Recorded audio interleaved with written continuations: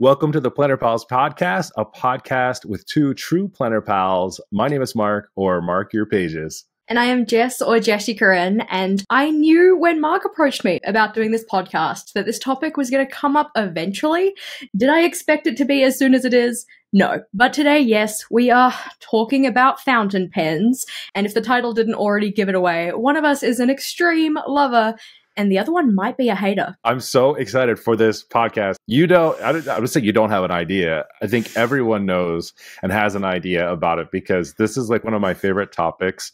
And I love the fact that you are like not into it because I think that's like the best conversation to have. It's like when you talk to somebody about planning for the first time and they're like, I don't get it. You're like, grab a seat, my friend, and a notebook and a pen. We're going to have some fun today. So we're going to have some fun today. We'll see about that. We'll see if you can convince me that this is a good idea because right now I'm not convinced. Well, before we get into our topic today, we just want to take a moment and thank all of the listeners, our commenters over on YouTube, on Spotify as well, and just everywhere. Last episode, we know it was a long one, but thank you all for listening through. It was such a great conversation, and we had such amazing comments from that as well. Jess, I'll tell you, I think the biggest things that I saw, I'm curious, like if you saw the same things or different. I think perfectionism was the one that a lot of people said, like that's what's holding me back the most or has held me back in the past with planning. Did you see anything else on that you felt like was a hot topic? No, I think that one really was the big one. And I really like the fact that people highlighted, like, it's not just perfectionism in the sense of, oh, I'm going to share this on social media. I want it to look a certain way, but it's also just for like own personal enjoyment in terms of journaling. Like, oh, I don't want to write this down if my handwriting looks bad. Or, oh, I put a sticker for people who use stickers in the wrong place and now my spread is ruined, kind of a thing. So it's nice to know that all of our planner pals, we're all in this together and we can kind of share in that fact that sometimes perfectionism does hold us back. I'll say that the other thing that I saw was a lot of people that shared their approach to planning and that a lot of them are bullet journaling. And we talked about this when someone tells you like, you're not bullet journaling if they're like, look, I just don't use these things. They don't make sense to me. Therefore, I don't use them. They would cause more mental anguish than they are providing, which I can very much respect. Yeah, and I think it's also because a lot of our community, or at least a decent chunk of it, they're not beginners anymore, right? They've gone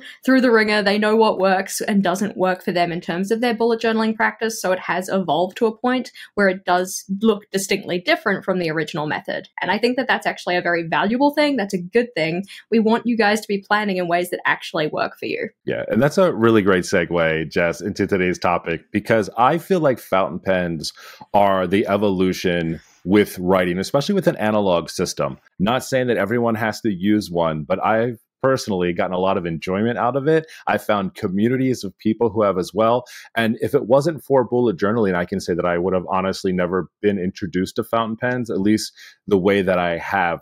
So let's start off first. I'm just curious, let's just start from ground zero. Like, what do you know about fountain pens or even care to know about them? Oh gosh, because I was kind of thinking about it before we started, I don't know, even musing on this episode, like what even is a fountain pen? And I know that sounds probably to some like a super dumb question, but I was trying to think of a way to explain it and I could not come up with any kind of satisfying answer. So in my mind, okay, a fountain pen, well, it's a pen. That's a pretty good start. But good job, I always think of it, thank you. I tried here. I always think of it in terms of that kind of like diamond-shaped nib. So in my mind, I'm like, okay, it's got a diamond-shaped nib. But then where does the fountain kind of come into it? So I feel like that has to be part of it, but I don't really understand how that relates. I don't know the full like background history. Like I'm not like a fountain pen historian by any means, right? I'm definitely a modern new age fountain pen user with a great appreciation. I would guess that the fountain kind of comes from like the idea of a fountain is continuously, right, pushing water out of it. And it's a similar way to think about fountain pens. A fountain pen is continuously feeding ink to your tip or your nib, right? Your diamond pointy thing at the top of your pen so that you're continuously writing. It's, an evolution from that classic dip pen that we see a lot in like history where they're, writing with a ink and a quill. I mean, that's the original way that things were used, eventually upgrading to dip pens with metal nibs, right? Calligraphy nibs or things like that we're seeing a lot of now. Glass nibs are really cool, not for a fountain pen, but for dip pens as well. What I love about it is the different styles that you have when it comes to fountain pens. Definitely the inks. The inks to me are like the most fun because there's so many different flavors, not taste flavors, but flavors visually. Don't drink the ink. Even if it smells like fruits, and there are some out there that have smells to them, don't drink the inks. I would just go to say, like, the main parts of your fountain pen really are going to be your nib. Now, not all of them are diamond and pointy. There are a lot of different types of ones out there, and materials too. I know this is probably blowing your mind right now. Yeah, the only ones I've seen have iridium stamped on it. So I was like, okay, it's iridium. Yeah. That probably means something to somebody. But then to think that there are ones out there that have like different metals, like in my mind, yes, it makes sense that not all fountain pens are going to be made from exactly the same stuff. But I haven't really given it a lot of thought, I suppose. There's some really fancy ones out there that are made out of gold, because gold is very soft, right, in nature, even though it's like can be hard. And writing with that is like ultra smooth. Like gold nibs are like creme de la creme of niceness, especially with smoothness of writing. Maybe that's what I need, because like pure gold, it's kind of so malleable that you can crush it with your fingers type of a thing. So to think of a pen nib being made out of gold kind of gives me a bit of a worry point, like, oh gosh, I'm gonna like ruin my pen. But I assume that you have like different degrees of, I don't know, gold percentage to actually make it so that you could write with it. Yeah, but well, also on top of that too, I mean, you can definitely damage the nibs of your pens. There are some terrible horror stories of people where the pen rolls off the table, falls nib down, and just like destroys it. And especially for some of these pens too, there's a really cool one that I have called Vanishing Point. It's like a retractable pen, but it is a fountain pen.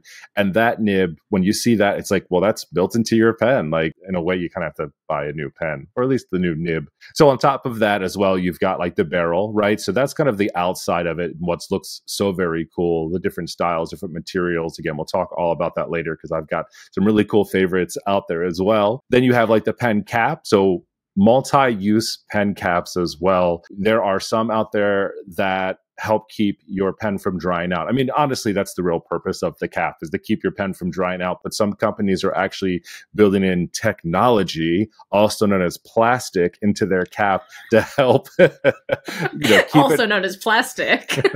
Well, it's like fountain pen ink drying technology or whatever. And I'm like, you put plastic on the inside of your cap to keep it extra fresh. Let's calm it down here. I like that idea of like the new and improved kind of thing. It's like you see it on a lot of different products, like toothpaste is one that always comes to mind. Like, how many improvements in toothpaste can we really make? Like, I know they've got purple ones now. Like, that was probably an improvement for some people, but I don't know. How much can we really improve on a fountain pen? Probably a lot. Please don't at me. Oh my gosh.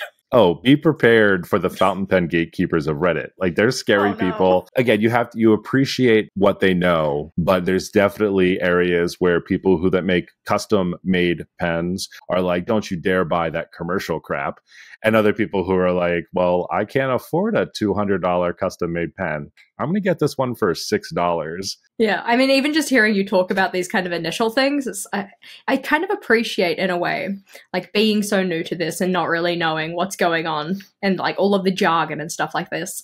That's how people probably feel coming into things that like I'm an expert in, like, bullet journaling. And if you're kind of getting into that for the first time, what is a log? What is this daily, weekly, rapid logging, whatever else? It gives you an appreciation, I suppose, for like how a newbie looks at things, especially in spaces that you're already quite familiar with. So I feel like this is still valuable for me, even though I'm just like, what? Yeah, well, I think, if anything, the information will be good, because if you haven't really been introduced to it before, or had a lot of experience with it. I mean, I was there at one point. There is new terminology you need to use. You will likely use it wrong. And people, for the most part, are very kind in correcting you and being like, well, that's not actually called this. I still do it now, because when you say a cartridge and a converter, I exchange those words very often, but they mean two very different things. And we'll get into like terminology and what a converter versus a cartridge is and how to use it. I guess first, I know you don't have a lot of experience. You have deemed yourself a fountain pen noob, but do you have any experience with either a fountain pen or even like dip pens or anything like that? Well, I guess it kind of shows how much experience I have, because when you said dip pen, I was like, oh, that's a different thing. I mean, well, yeah, it is a different thing. Well, in theory, yes. Well, yeah, so I guess that's the thing. It's like when I think of fountain pens, along with the diamond-shaped tip, which now I've been told it doesn't even have to be diamond shaped, so way to ruin my day. But I always kind of thought that a dip pen was kind of the same thing. I kind of lump fountain pens in the same space as, like, you know, dipping a feather into ink and like scratching it onto a page. I do not think that that's what they're actually like, but those are the kind of things that come to mind. I know I must have at some point used a fountain pen, and when we floated the idea of this episode, I kind of went on like a mental hunt. Like, when was possibly the first time that I used one? So when I was like 10 years old, something around there. Now, I can't tell you specifically. I got a calligraphy set. I do not know who from or why, but I was very excited about it. The idea of hand lettering was something that was very exciting to me. And I do think that it must have come with something similar to a fountain pen. It had the little plastic bottles that you like click into the pen, screw them around. Cartridges. Yeah. I was thinking, I'm like, I don't want to use it wrong because you just said the thing about the converter and I don't want the purists to come and get me. Please be kind. That was probably my first experience with a fountain pen, but it obviously didn't make too much of a lasting impression, considering I can't really remember a lot beyond the fact that there was one bottle of purple ink and one bottle of red. And I remember putting the ink down onto the paper, feeling very excited about it, and then my handwriting didn't look like it did in the calligraphy books and instantly gave up on it. When you're trying a new skill and there's that kind of like startup of like you have to like kind of suck before you get good, I'm like, absolutely not. If I'm not a natural born talent, I'm not going to do it. Well, I think a lot of people actually came across calligraphy pens, which are different than fountain pens, very similarly, because I was the same way. Now, I'm a lefty, so a lot of this stuff has never been sold to me ever. You know, like a lefty with a fountain pen or a calligraphy pen, you are a unicorn, and not in a good way. You're poking someone with the horn and no one's going to like it and it's going to get messy. Oh no. So it is very much, I did the same thing. You see that, you're like, oh, look at that beautiful script lettering and all of this. And you're like, all I have to do is just dip my pen into the ink or put the cartridge into the back of the pen and just start writing. And it's going to come out like magic. And it comes out like hot, stinky garbage. And it does that for a really, really, really long time. And sometimes if you have old ink, it will smell like old, stinky garbage. So it really is full circle. I know. And it's like, as an adult, I know that you do have to have that period of getting used to something. Like, we're allowed to be learners, we're allowed to take time to learn new skills, but still, every time I embark on a new thing, and I know that fountain pens, if I ever get into them, are going to be like that. There's going to be that kind of suckage period, and I'm just going to hate every second of it. Well, the good thing about fountain pens, and this is the major difference between calligraphy pens and calligraphy nibs, which are different too. So like a fountain pen nib, for the most part, unless it's like a very flexible nib, it's almost like writing with a regular pen. There's really no difference. You don't have to write in cursive. You actually don't press down hard on a fountain pen, really, because with a calligraphy nib or even some of those other like dip ones, the whole idea with like those thicks and the thins is all about the pressure that you're pushing on the nib. So with probably the calligraphy pen that you got, I'm guessing when you press down, did the nib kind of like open up a little bit? Like, was it very flexible? You have literally just unlocked core memory right now, because I do remember pressing down on it. I remember it being more rigid than I was expecting, but I was thinking like, oh, if I press down, I should get a thicker line. And I'm pretty sure I bent the tip open. It was like a little spread eagle fountain pen kind of nib. So yeah, I probably didn't do it any good things or any kind of service. It's probably user error, but it happens with everyone. I think that's been something that scares a lot of people away from it, because you hear fountain pen and ink and nibs and all of that, and I think your brain instantly goes to those calligraphy nibs. And what I've really found and what I've really loved about it, and I was in the same boat as you, so I don't want to say like I was born into fountain pens. No, like this definitely was, I saw people using it. Christmas was coming. I mean, my very first fountain pen, and my fountain pen I used, no lie, or had, I didn't say I used it for like 2 years, but I only had one for about 2 years. It was a Christmas gift from my sister-in-law. It was a Lamy. I knew nothing about it. I got it. I was like terrified. It really wasn't as scary as it can come across. So I think let's do this. This would be a really good thing to do, is what assumptions do you have about them? And then maybe I can like thumbs up or thumbs down them and see if that works out, because I find this is like the best way to educate. Ask stupid questions and I'm going to give you stupid, funny answers. Okay, so I guess like the first one would probably be that they are difficult to use, because I kind of think about it in terms of the pens that I typically use, which favorite would have to be Papermate Inkjoy. I know it's not the topic, but I love it and it deserves the shout out. And you're probably just like, okay, Jessica, yes, that's great. You're a $1.84 pen, such a high quality piece of equipment, but I love it. I could just pick it up and write with it. Click in the end, it's ready to go. I don't have to do anything. There's no startup cost. There's also no maintenance that goes with it, like outside of maybe the end gets a little scungy and I wipe it off on a separate piece of paper. I think with anything that's really nice, especially with fountain pens, yes, there is kind of a startup where you have to put the ink into the pen. And that honestly can take you less than 10 seconds to do. So it isn't a very long process necessarily to kind of get it up and running and get into it. And then once you have it with ink inside of it, you write with it until the ink is gone. The same way you would do with your Inkjoys as well. Eventually, they will run out of ink, and that's why you probably buy them in bulk, right? And you have a pack of 20 or more, off to the side and in a drawer. Similar to what happens with a regular ink or gel pen as well, is like the tip can get stuff on it, right? And you do the same thing. You just wipe it off, and it's really kind of it. Now, it still will get extra inky, right? There's still maybe some of that goes on, but I look at it very similar to any type of pen, unless it's like a fast drying gel pen. They have fast drying ink that you can put inside of your fountain pen. So like there's almost zero instance where you are smearing ink all over the place. Like I have a bunch of it because, like I said, I'm a lefty and it just naturally just ink loves my hand, and it loves to push against the page and smear everywhere. But you also learn different ways to write to like make that happen or not happen. Yeah, I think that would probably be the second assumption, that they are messy, because obviously you've got different ways to fill them. You've got the cartridges, but then you've also got the bottles. I've seen the bottles. They're beautiful. So I assume you must be getting the ink out of the bottle somehow. But I always would worry that I would make a bit of a mess trying to set them up and then use them. That is another one that's like a hard one. It can be messy, especially if you're doing it wrong. If you knock over a bottle of ink, which I have done multiple times, that is like the worst feeling ever in the entire world, because it's multifaceted. One, you're like, oh crap, there is ink everywhere all over my desk. Two, that ink cost money, and you're like, what do I do? And you find a way to suck it up in some way. I've done that before as well. After I clean this up, how do I clean myself up? Because not only is that going to be covered, but like it touches your skin, it's there for a hot minute.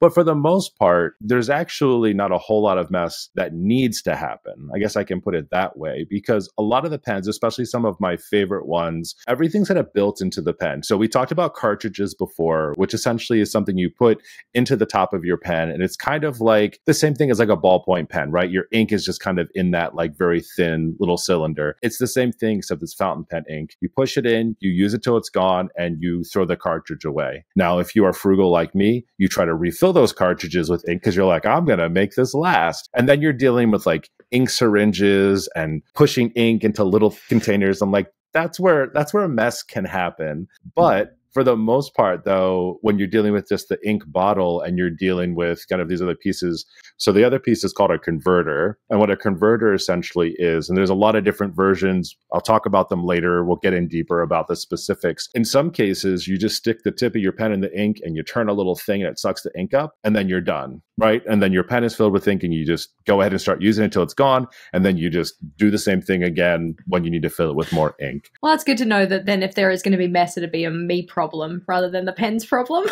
I mean, there are types too, and especially because there are so many different ink bottles as well. Like, I know it's a little bit blurry, but I have all of mine set up here. One of my favorite parts about buying inks, aside from the inks itself, are actually the bottles. Like, the bottles are so beautiful. Some of these that are out there, they're pieces of art within themselves, right? It's kind of like perfume bottles, like the ones that are always like super intricate or really cool. Or my wife has one that looks like a high heel shoe, but it somehow holds perfume in it. But like those look really neat. And so it's something you want to display and have out, but it also serves a function by holding on to the thing that is the lifeblood of your fountain pen. The lifeblood of the fountain pen. I love that. Oh gosh. I'm sure that there is probably someone out there who is writing in an ink that is not an ink.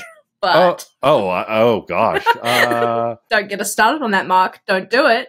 Well, I mean, there are some really cool inks. There's one called like Ox Blood that's really cool looking, but it's like very dark and ox bloody. Makes sense. Goes with the name. Actually, okay, side note, I've been watching these videos. The algorithm, it just gets you. You know when you watch something for too long and then the algorithm's like, oh, you obviously like this. We're just going to serve it to you again and again and again. The But there worst was this- videos too. I know, right? Because the best part about this one is that every video that this guy makes is like 5 minutes long. So of course I watched the whole thing, which means that then I just get suckered into like a half-hour to 2-hour loop of just watching all of this guy's stuff. But he does like traditional art forms. So he's out there like grinding stones down to make inks to put in his like homemade printing press. It's so freaking cool. Absolutely could not take the time to do anything like that. It makes me very much appreciate how much easier it is to just have access to pens and inks and stuff, even if they're fountain pens and you have to fill them up yourself. I'm the same way when you see some of those things being made. And I think even when you use some of them as well, you really appreciate it. And something in relation to like fountain pens is I've gotten to know some people that hand make fountain pens, and they are, grinding down materials. Some of them are whittling things. Some of them are casting. I mean, it is such an art form inside of that you really do start to really appreciate not just what it can do and how that tool helps you, but like what goes into making that tool. Yeah, I will say that even though I am still a little bit of a fountain pen hater, we'll see if you can convince me, I do appreciate the craftsmanship. Like, I think that there is a lot to be said about how pretty the pens are, also the inks, and then being able to kind of like display and store them. Like, I can understand why people would very easily fall into a kind of collection space. Like, with any crafting hobby, the collection is a hobby as well as the use. Everything that I have, I can say though, is a pen to use, not necessarily a display piece. While I do display them because some of them are beautiful, or I have 2 pens specifically that I like, they are beautiful. I don't ever want to use them. I will use them, but I didn't want to, and it just looks so nice. But I think what's cool, at least about my collection, is that I could take any of these pens out, fill it with ink at any point, and I don't have to use it the whole time. I'm a really big proponent of, if you want to switch pens, especially if you have a collection like I do, which is probably small compared to some others, you can just empty out that ink, give it a quick little clean, store it away, and pick out your next pen and fill it up and go. And you can do all of that in, under 10 minutes. Yeah, as said, I can really appreciate the artistry of it. Like, inks, pens, they're all very pretty. But then I think that, I guess another assumption that would come with that is that because you're getting something that is probably better quality, possibly, that there is going to be a larger cost associated with it. As said, the pens that I use, they're like $1.84 per pen, and that's if you get like the expensive set. So the idea of spending more than like $5 on a pen is like ludicrous to me. Even when I buy a Tombow, in my country, a Tombow is like $8 New Zealand, which I think is like $5 US or something. Mm-hmm. That feels like too much to me. Like, absolutely not. Can't spend more than that on a pen. I feel you on that. And that's how I felt early on. But I think as I started to use them more and appreciate them more, I've definitely upped my personal budget for them. So like a pen that I'm using right now is by Platinum, and it's called the Preppy. And this pen costs about $5. There are some that are less expensive. I actually there's a store in the US called 5 and Below, which is like the dollar store, but it's $5 and below instead of $1 and below. And I was in there one day and they had a set of 2 fountain pens for $5. So technically you can get them for even less. They don't have to be expensive. They can though. And that really goes down when we were talking earlier about like the materials, the nibs. Like when you're getting a 24 karat gold nib, for instance, more than likely that is in a titanium bodied pen, and you're dealing with like higher quality materials. Or if it's being handmade, even if it's in something like resin or a resin block and it's being ground down or trimmed down, I don't know the right word for it, that's someone's time that goes into that, and that kind of ups the cost as well. I'm somewhat frugal with the pens that I'm buying, so I usually was sticking inside of that lower cost area. The most expensive pen that I've purchased on my own was $65. And that was like kind of a limited edition. I had to have it. It was super cool. It's a TWSBI. TWSBI is one of the names of the brands that I actually really love. And it is the whole fountain pen community's fault for getting me into those, because they are like fountain pen snacks. Because you get one and you're like, oh, I love this color. It's so nice. And then it's like, okay, now we're coming out with this sunset limited edition version. You're like, but I love this yellow color. Like, that's made out of like premium materials. And then they're like, hey, we're going to introduce you to rose gold and something else. And you're like, but I have to have that one too. And then it kind of continues on, but it's because I really like the pens and they look really nice. But I will say, so the most expensive pen I have in my collection is from Waldman. And it's made out of titanium. It's like German made steel nibs. And that pen's retail cost is $440. Oh my God. No. It was gifted to me, so I didn't pay for that.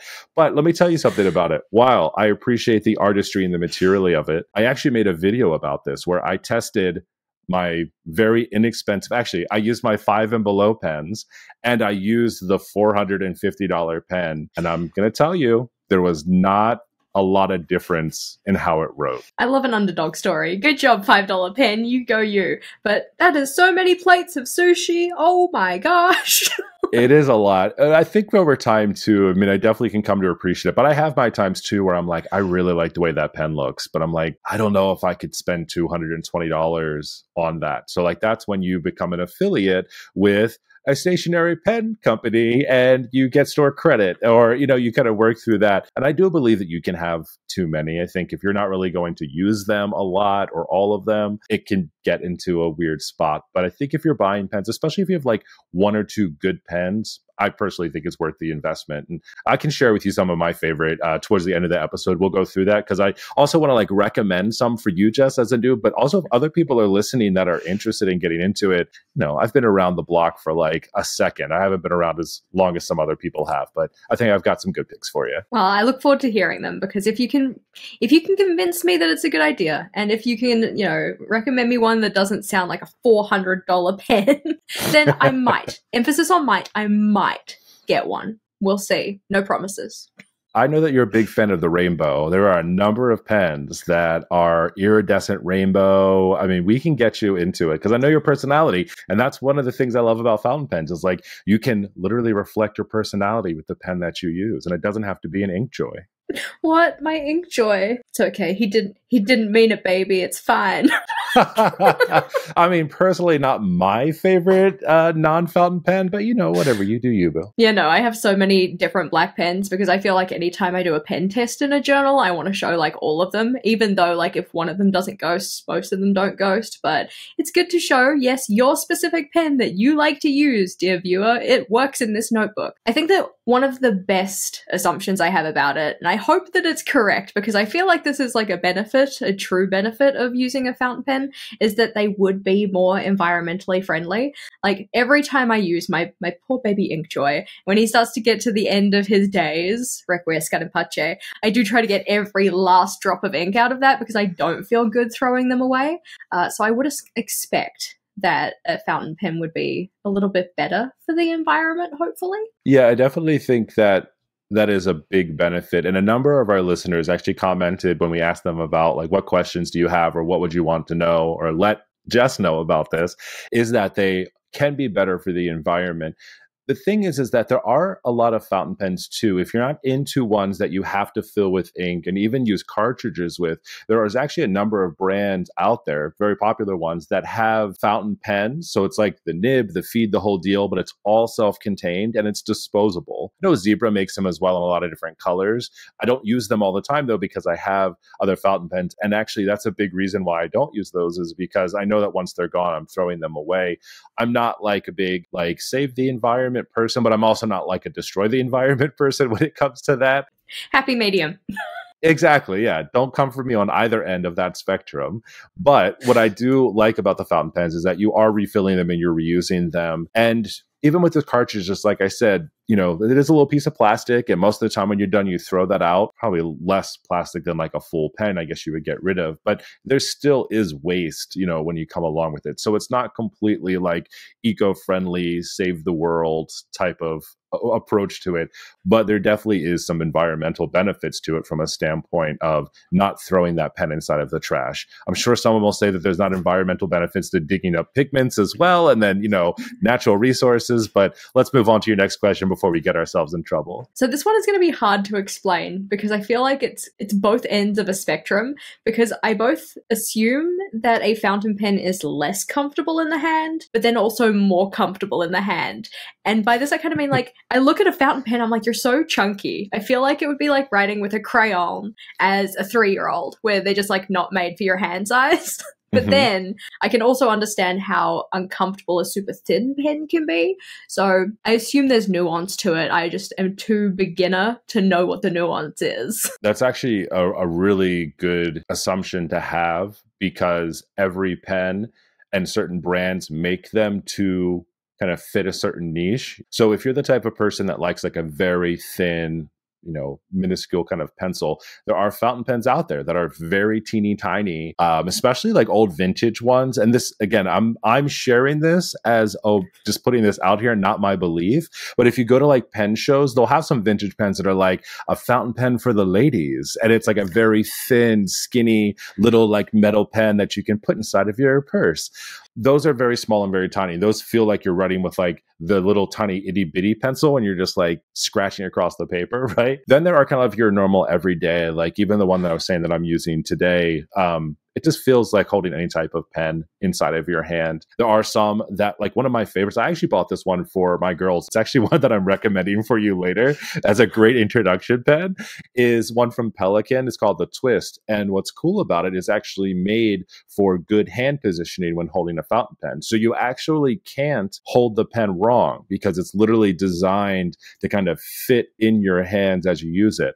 Now, I say that last weekend we were out and the waitress was writing with her pinky, her thumb, and her ring finger, like on a piece of paper. So like, if that's the way that you like to write, then it might not be the pen for you. But like, she was writing very, very, I know, try it. Like this? Like this. You can't see us on the podcast, but both of us look like idiots right now trying to hold a pen as if, I don't know. Which I actually forgot to ask you this question.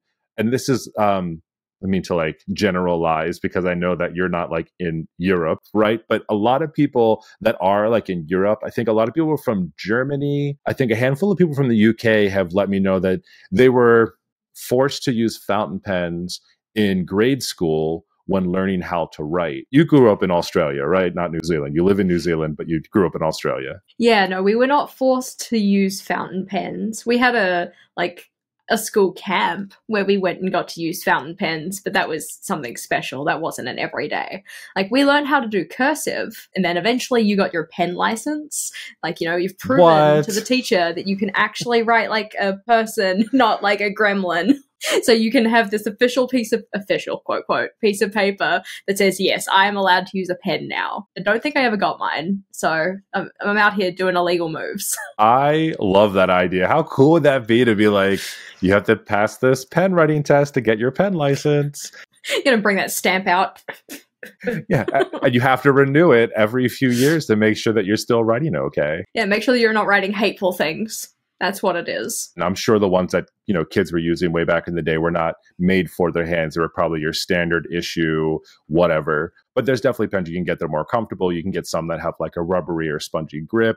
You can really kind of go all over the place with it. I would say for the most part, you can find a pen that's comfortable in your hand. You have to try though. Go to a pen show. You can try before you buy. I do like the idea that you can kind of pick and choose with what kind of works for you. And I suppose that another assumption that I have, which is kind of related to that, would be that you have a lot more flexibility, I assume, in terms of ink colors, because obviously you've got a bunch of different ink brands and such. But then I assume you possibly could mix them. I assume there's also then things you might need to consider with that, like the type of ink or what it's made with and whether they would actually mix properly. I'm very much thinking like oil and water here. I know that most people don't write with oil and or water, but... I mean, there are some people on Instagram that fill their fountain pen with water, write with it, and then like dip ink into it to like watch it do its thing. It's very magical. I'll have to send you the reel because I'm obsessed with those videos. I went from having one bottle of ink, and I actually had cataloged all of my inks because I have so many, and also I want to have a digital catalog, and I cataloged all my pens too. I have a whole video on that as well. But I went from having one bottle of ink, and now I have 80 bottles of ink. And I will never use every ounce of ink that I have in these. I know it. I'm not going to, but I like to have options. No, I completely understand. Same idea with me and my notebooks. Like by the time that this comes out, the giveaway that we're running is already done, but I did a count up of the number of just A5 notebooks that I have that aren't used, and that doesn't include any of the travelers or the square or the basics or the A6 or anything. Just A5, not yet used, like haven't put any ink in it. I have 91 journals. I'm not going to use those. I mean, if I was just sticking with them, it would take me like 20 years to use all of those. I have in my collection one more A5 than you do. I counted all of mine up. I have 92. Scandal. I need another notebook. Well, the only reason is I just got the Archer and Olive subscription box, and there was one in there. So I don't actively buy any more A5s, because the last time I did my count and I had that many, I was like, Mark, you have a problem. You have a problem.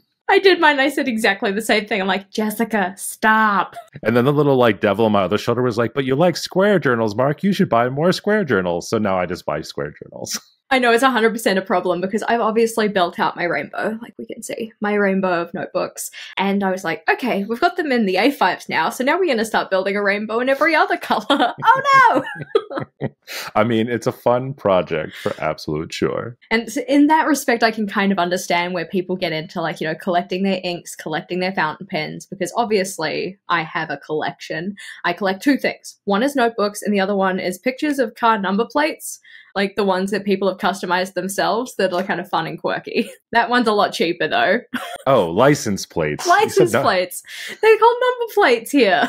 Do you not have letters on yours? Yeah, now as I think about it, there are definitely letters. That's a really odd name for them, but registration plates? That's not right either. No, license plates. But no, I like number plates. Look, there's a lot of stuff that probably makes sense to you. I think the always one is like, where do you park your car? And you're like, in a driveway? You're like, no, in the car park. Oh yeah, a car hold? Or a car hold. Yeah, we call it very different things. I've never seen your number plate collection. Now I want to see your number plate collection. But I thought that was going to finish it. I've never seen your number plate. I'm like, you never will, you creeper. Stop being weird. Let's get back to talking about stationery and pens and notebooks. This one is less of an assumption and more of a thing that I feel like I know to be true. So it's going to be really awkward if you tell me it's not.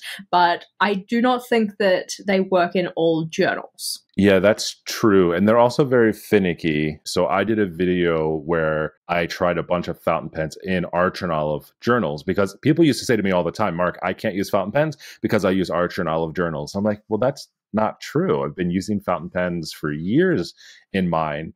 But what turns out is that there are different types of pens and different types of inks. And sometimes certain types of inks don't work well in certain types of pens inside of certain types of journals, if that's not confusing enough. So over time, essentially what you do is you're like, okay, I have this fountain pen ink in this pen, and you'll write with it in a journal, and it'll like bleed through the page, or it'll feather or write or do whatever. And you're like, okay, that sucks. Well, I'm never using that again, obviously. And then you forget, I'm sorry, I'm speaking from personal experience here. You forget that either one of those things didn't work, and then you put a different ink in the pen, and then it works really nice. But it really does come down to the different types of pen and the different types of inks that you're using. I would say that one of the big things, especially for Archer and Olive notebooks, and I would say this is true for a lot of them, is that you don't want to go with like a really broad nib. So like there's different levels of nibs that I'll go through in just a little bit when I talk about like things to look out for when you're buying pens. So you've got like your extra fine and fine, which are, very thin. It's kind of like your 0.38, very little regular pen, right? I don't mean it like that, like your little regular pen, but a regular gel pen. And then you get broader and broader. And then you get to like the 1 millimeters and 3 millimeters and even bigger. And that's kind of what those nibs do as well. And the whole idea with that is the larger the nib is, the more ink that you're putting down on your page. So, you can use a certain pen and ink inside of your journal and be fine, but that you like up the nib size, and then suddenly you have problems because the paper is like, not today, mister. We are not dealing with this. Go back to your little baby thin pens. I think that the last one isn't so much an assumption, but more so something that possibly intimidates me about fountain pens. Maybe that's why I'm not as into it as others. But there's just so many different components that you can kind of like tweak or change or do differently. Like you've said, like nib sizes. What? And then the barrel, and then all of the other different parts, and then I have to pick an ink color, and then I have to consider paper maybe. Like, That just feels like a lot of thought that needs to be done. For me personally, and I think for a lot of other people that like fountain pens, that's kind of the fun part about it, right? Is trying different pens, seeing what you like, collecting different inks, and kind of going through there.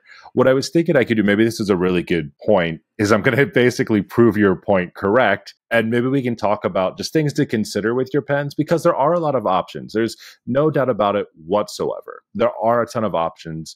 But I think if you're aware of what they are, maybe it feels a little bit less nervous. You're less nervous about it, or like less like not interested in kind of going into it or anxious about it. But let me know as we go through. If you're like, what in the hell are you talking about, Mark? This is exactly why I will never do this. Then I'll just stop it, because there's a lot we can kind of go into here for sure. I think it's one of those, like, it's a combination of Build-A-Bear and you don't know what you don't know. So it's like there are a whole bunch of different pieces that you can pick and choose from, but I don't know what any of the pieces are. So please enlighten me. Yeah, so let's go ahead and start with the nib first, because this is one of those things that you pick as you go through. Most of the pens, at least the ones that I get, you don't really replace the nib. There are some pens, however, where you can. So like, for instance, my first pen, that Lamy that I got, my sister-in-law got that for me in a medium nib, which is, middle of the road. It's not super thin, but it's not very thick. And at that point, instead of my bullet journal, I was only using like 0.28 and 0.38 millimeter pens. So this looked like ultra bold on my page. And so I went online and I was like, I don't know about this. I didn't know anything about it. But like Lamy, for instance, sells the nibs, and you can replace the nib. You just literally pop it off, and then you put on the extra fine or fine nib, and you can still write with it that way. But there are a lot of different sizes, and I've mentioned them a handful of times as we've gone through.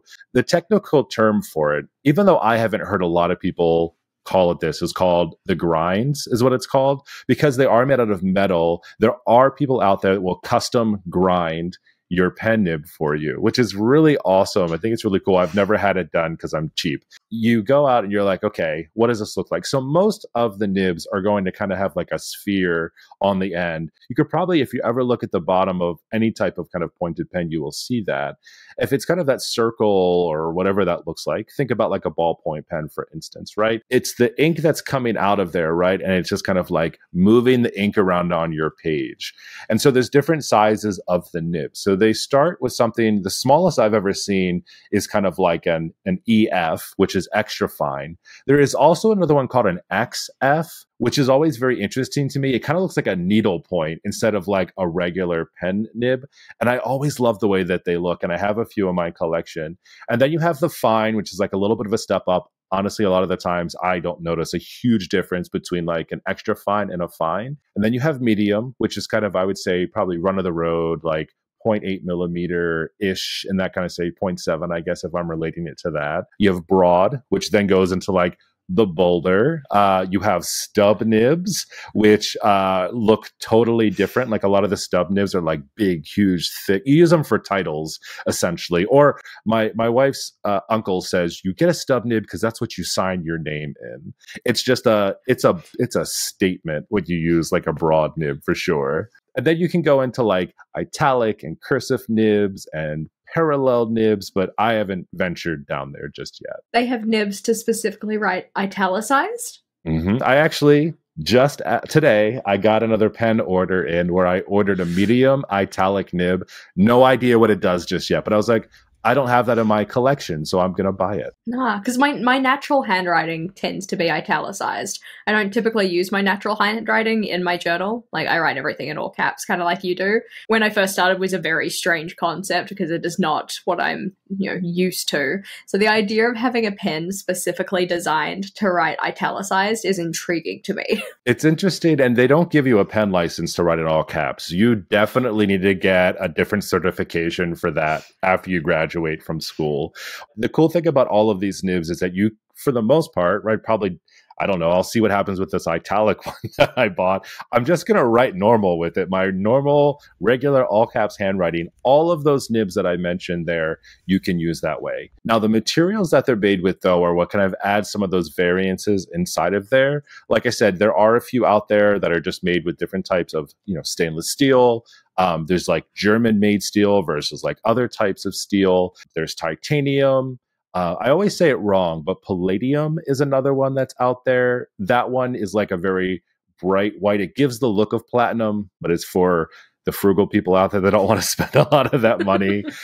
The gold nibs, like we talked about, and there's some out there that are called flex nibs, and those are the ones that look like those calligraphy nibs, where if you press a little bit harder, the tip of it will like spread a little bit. What did you call it? I want to say like open leg, but that's not what I'm thinking about. Spread eagle pen. What was that? You're on a Mac, aren't you? I am. What just happened? A balloon just went off. I think it's when you do a peace sign. It does like balloons or something, or it's a thumbs up, or one of the two. Yeah. Oh my gosh, that's never happened to me before, I swear.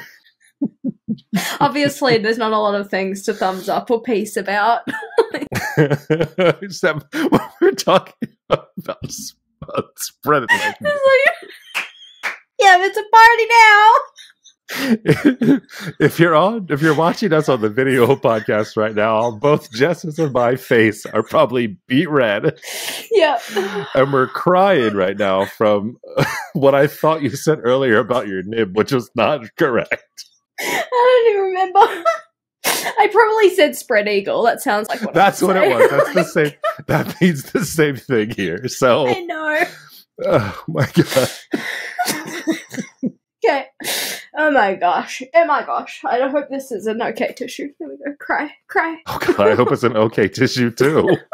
I was just sitting out on the bench, so I'm like, I'd probably use this to clean a ruler. I'll just like end it with black smudges on me. But anyway, so if you press too hard, your nib will go spread eagle and you'll get thicks and thins on your page.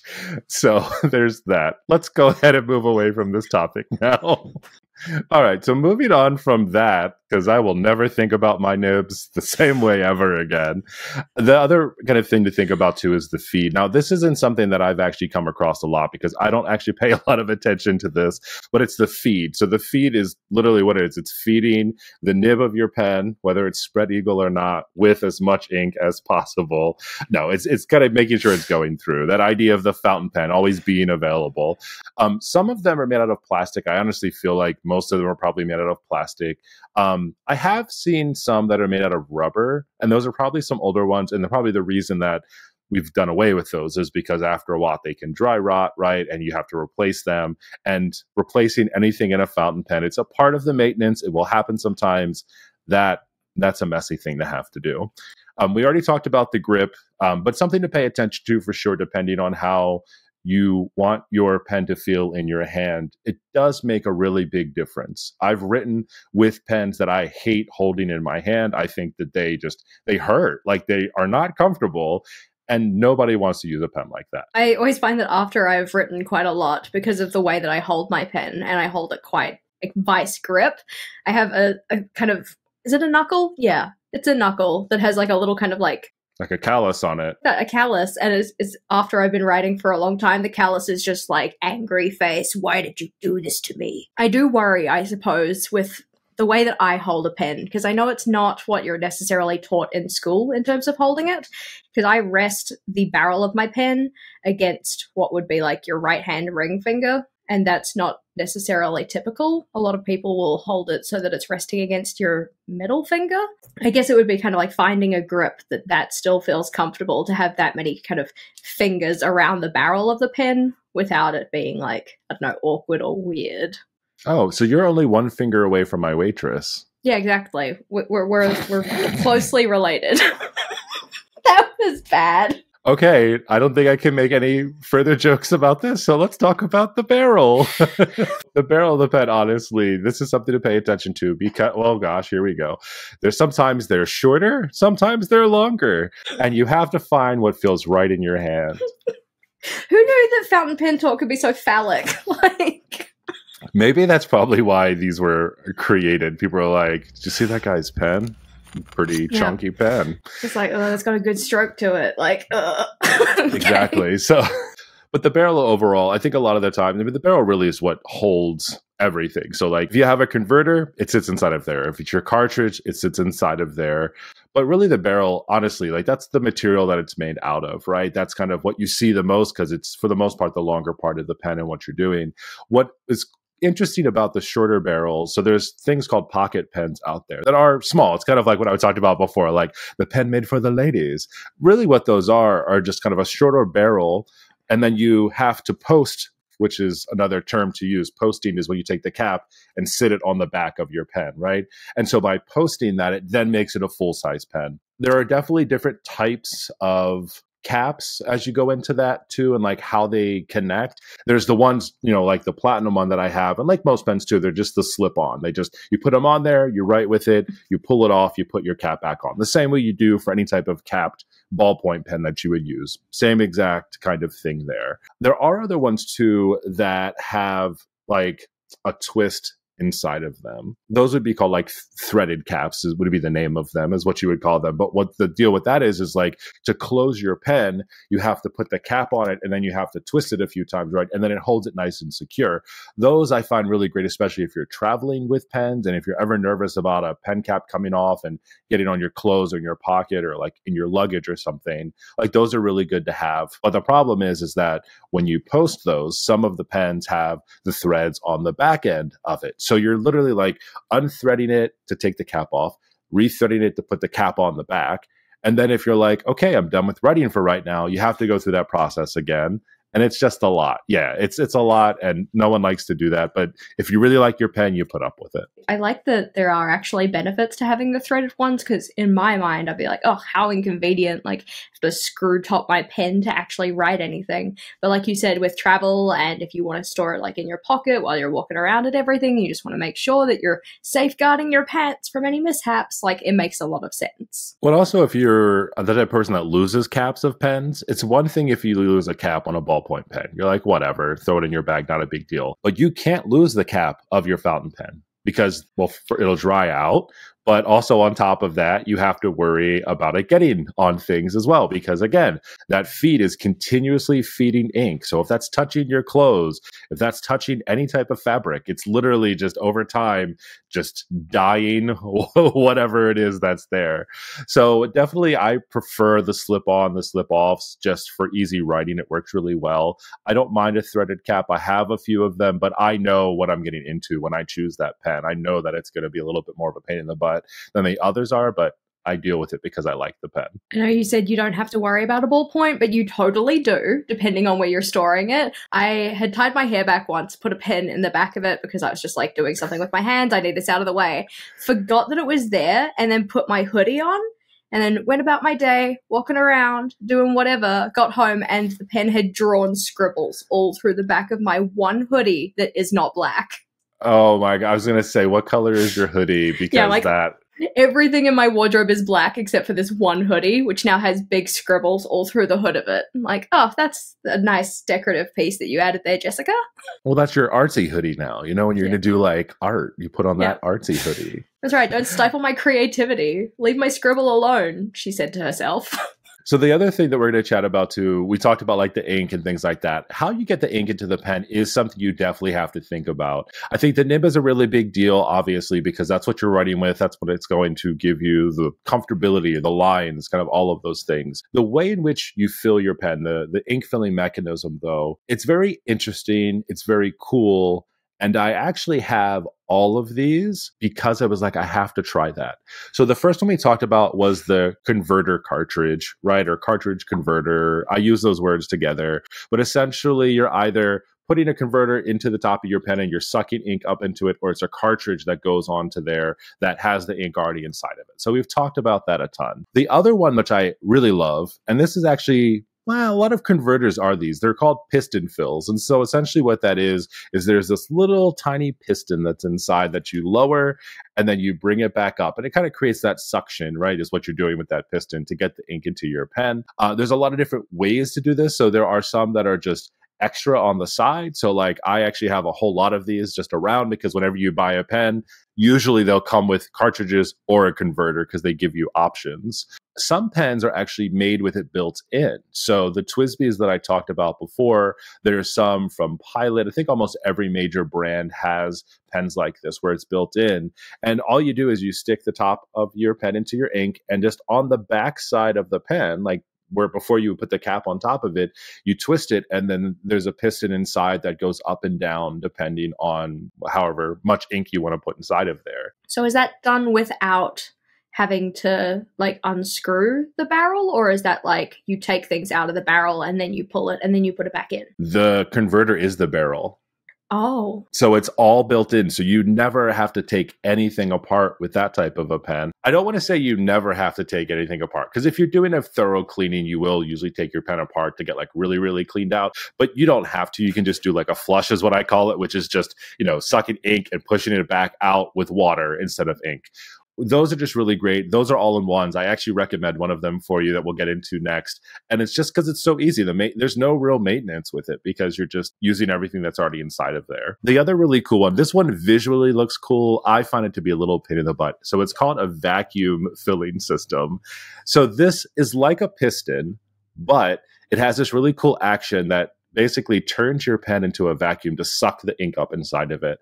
So usually there's like a plunger mechanism that happens with these essentially. So you unscrew the top and you pull it up, and then what you do is you press it down, and when it gets to a certain part, there's a little gap in the pen, and basically it goes past it and it creates a vacuum, and it just sucks the ink right up inside of your pen. If you're watching on YouTube or if you watch on the video podcast, I'll go ahead and like overlay it over this part so you can see it. So if anything, come to this part of the podcast.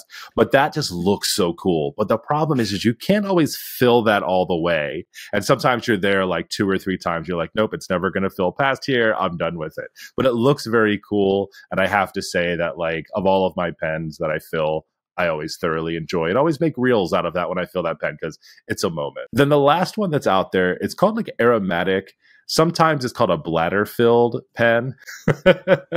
And essentially what it is, and I have one, but I haven't used it yet. It's essentially like a small rubber bladder that's inside of your pen that you basically have to like press, and then like you let go and like it sucks up. So, if you're squeezing your bladder, things are going to come out. I don't know what I've never seen anyone do the reverse of a human bladder, but essentially your fountain pen can do that. And that's how you get the ink into there. But the problem with those is that usually they're made out of rubber or some other type of material that over time will need to be replaced or could potentially fail on you. So I have one that's a Mark Twain is what it's called. It's a really cool looking pen. Again, I'll overlay it on the video here if you haven't seen it before, but it has a really cool mechanism to it. But the way in which you fill it is using that bladder, sometimes made out of plastic too. I think that's what mine's made out of. More modern ones are made out of plastic. Okay, so it's like a plastic sack that's kind of attached to the there we go. So it's like a plastic kind of chamber that's attached to the nib, and then you press it down to like push out any of the air, and then you put it into the ink and release it, and then it as it expands pulls the ink into it. Were you a science teacher at some point in your life? Because I'm sitting here thinking like, oh yeah, like titrations, like when you're trying to like get a particular aliquot of whatever you're doing and stuff. I'm like, I don't know what we call them. I just call them the bulb, because it's effectively like a bulb that you evacuate the air out of it, you put it on the end of your pipette, and then you release it, and it sucks things up into the barrel of the pipette. Because when you were going through it, I was just like, I know what this is. I understand, kind of. Yeah, see, so there's a lot of very cool ways that you can do it, but there's a lot of different things to look into. Do you have any questions about any of those things? I feel like I talked for a really long time about all the different pieces of something. Most people probably heads are spinning right now, eyes have rolled back. Hopefully they're not driving while listening to this podcast. But anything in there that was interesting, minus the bladder conversation and obviously the very weird place we went with the nibs. So there's obviously a lot of things that you can consider, and you're going to give me some examples of maybe newbie-friendly ones, which I'm excited for. But with all of these different, pieces that you can be considering, the different materials, the different styles of nib and ways to fill the pen and all of that, what kind of price range are we thinking when it comes to pens? Because I know we kind of touched on the idea that it doesn't have to be expensive. What kind of a range are you looking at when you're looking at your fountain pens? So for me personally, I think once you get into this space, you're looking at spending anywhere between $5 for some inexpensive pens, but still good quality. And I would say probably up to like $65 or $70 is usually where I personally stop myself. There may be like a really special one where I'll be like, okay, this is this means something to me, or there's a material or it has a meaning to it. There are some really cool pens. From Bennu is the name of it. They have like these themes of things. So if you're into like talismans or things like that, they actually have a whole collection where they're resin pens, and inside the resin are pieces of materials, flowers, tiger's eye, things like that are really cool that you could kind of get into there. And those tend to be a little bit more expensive. And for that, I'll say I'll treat myself. But I would say most of the time between $5 and like $65 high end, I think you can stay within, and it'll still give you a really good quality pen with some special features that you might like. Because then I suppose you also have all of the other like pen paraphernalia, like your little like pen stands and your little ink stands and all of that kind of thing. Your like dedicated swatch book for all of your inks. Yeah, thank you for minimizing my stands and my holders. Do you have one that's like a crab? Oh, I have a pen holder that's a crab. I love that. Oh, this is my favorite. My octopus. Oh, that's pretty. The pen paraphernalia world is intense. We have a lot of pen friends. Maybe like we can have like a pen friend on for like one of the episodes, because after this I feel like you're gonna be like, Mark, I love fountain pens, let's talk about this more. Yeah, you need to have somebody here to like support you in your enthusiasm, while I'm just like, but this, but that, I'm a Nelly naysayer, wah wah wah. Well, let's go ahead and let me share some of these pens with you that I feel like we should get into your hands at some point. I think a lot of these are going to kind of fit your needs. I think it will fit your hands, one of them specifically that I've mentioned, and also your personality. And that's kind of a big thing that I like to really pick when I'm choosing a pen, is finding the one that fits my personality in some way. So the first one is the one that I've mentioned before, which is the Platinum Preppy pen, because this is a $6 pen. It gives you everything you need to get started. Most of the time, these are going to come with a cartridge.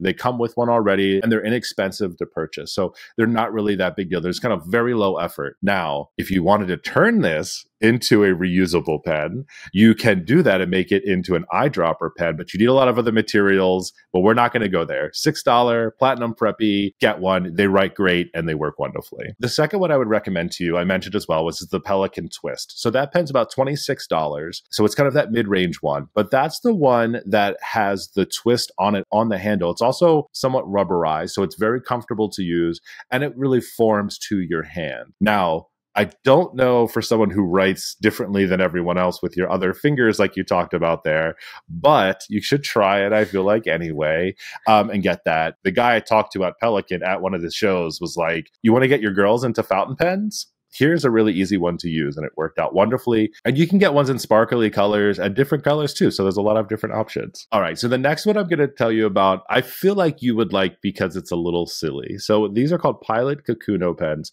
They're about $14. The reason that I have this pen is that on the nib of the pen, there are little faces that are etched onto the nib. Aww, like happy faces, or just generally different ones for different pens from that brand, or? Yeah, so like literally the ones that just came out, they are a family of pens. So you have one of the pens has a little face on it with a bow tie. Oh. One is like a baby with a little pacifier in its mouth.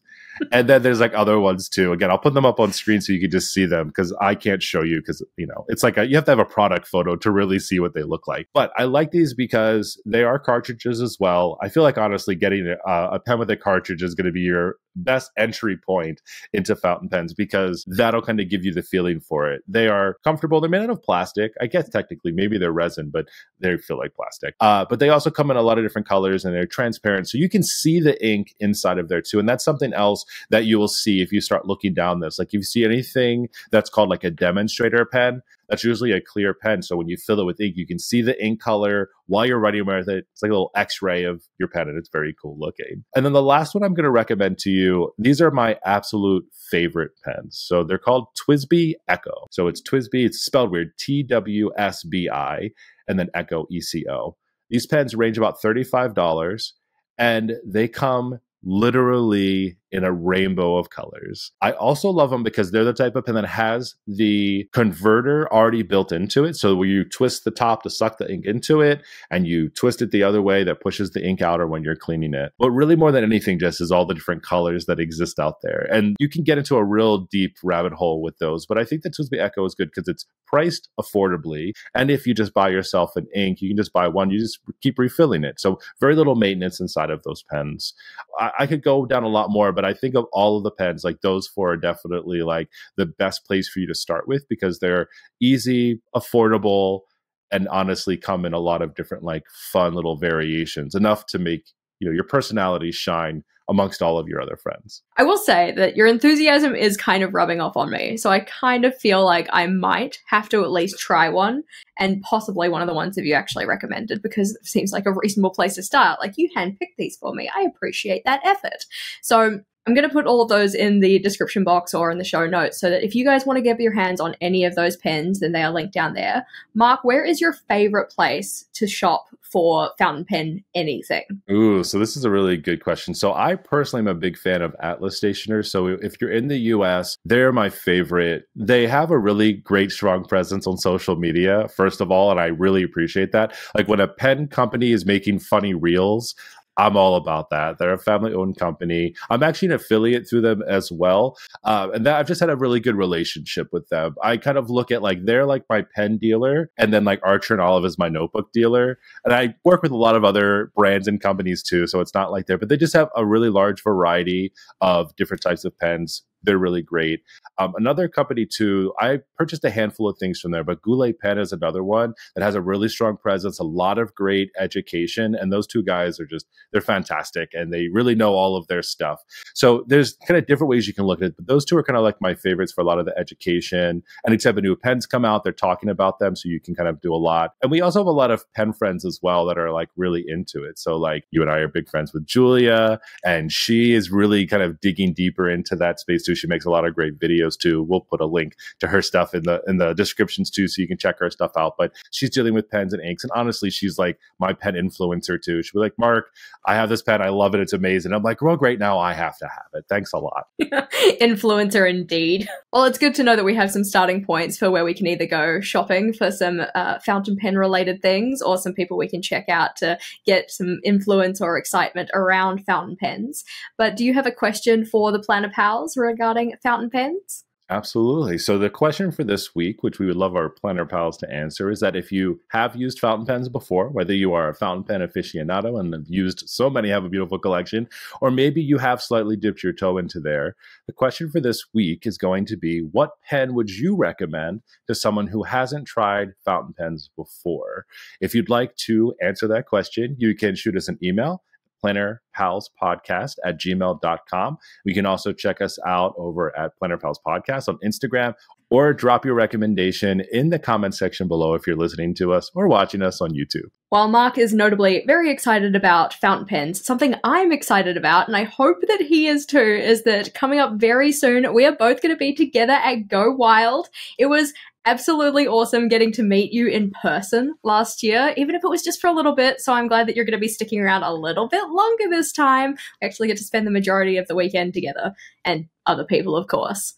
Yeah, and also what I'm really excited about is that I'm actually going to be hosting the Crop, which, if you're unfamiliar with that, I'm going to be working along with Zebra, and we're going to be doing a workshop on Friday night. And I haven't done it before, and I don't know what to experience. So as much as I know right now about what I'm doing for this workshop, Jess, I'm going to need a lot of your help to like help us understand the full experience of Go Wild. Because I've seen pictures. I was there for like, I don't know, an hour or two, and it was during a break. So I have no idea what happens. So I can't wait to hear more about it and share what we're going to be doing there, which it will not be recording a podcast. I know a number of people asked us that. We are not mature enough for that just yet. This episode, I think, is clearly, who knows what would happen if we were live. We would get put in jail, I'm sure. We would offend somebody. Yep, cancelled on the internet indeed. So we will not be recording a live podcast while we're there at Go Wild, but I am very excited to actually get to see people in person. If you're going to be there, you make sure you let us know. But on our next episode, we're going to be talking about both my personal point of view of Go Wild, since I've been there once,